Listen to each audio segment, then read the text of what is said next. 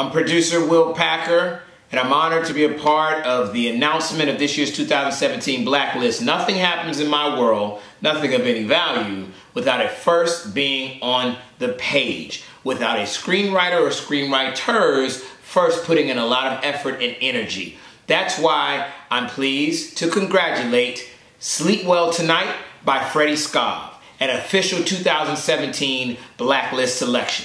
Behind the walls of a maximum security prison, a naive teenage inmate and a rookie correctional officer are forced into a drug smuggling operation while a looming conflict between rival gang members threatens to boil over. Congratulations, Freddie. Thank you to Franklin Leonard and the entire Blacklist team for letting me be a part.